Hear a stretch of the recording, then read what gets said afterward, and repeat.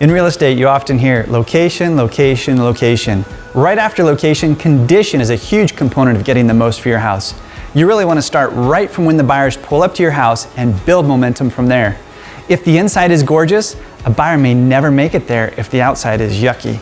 How about curb appeal? Let's start there. Mow, trim, edge the yard, trim the bushes, plant the flowers, maybe even a new mailbox or a new sidewalk. As you get to the entrance, clean up the cobweb and wash the windows.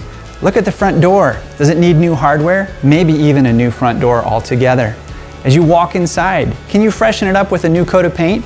Can the flooring be cleaned or does it need to be replaced? Declutter. Start packing. You're gonna move, so get a jump start on it. All of these things are gonna give you a great start. And if you're thinking of selling, the sooner you start working on these things, the better off you'll be while you live there.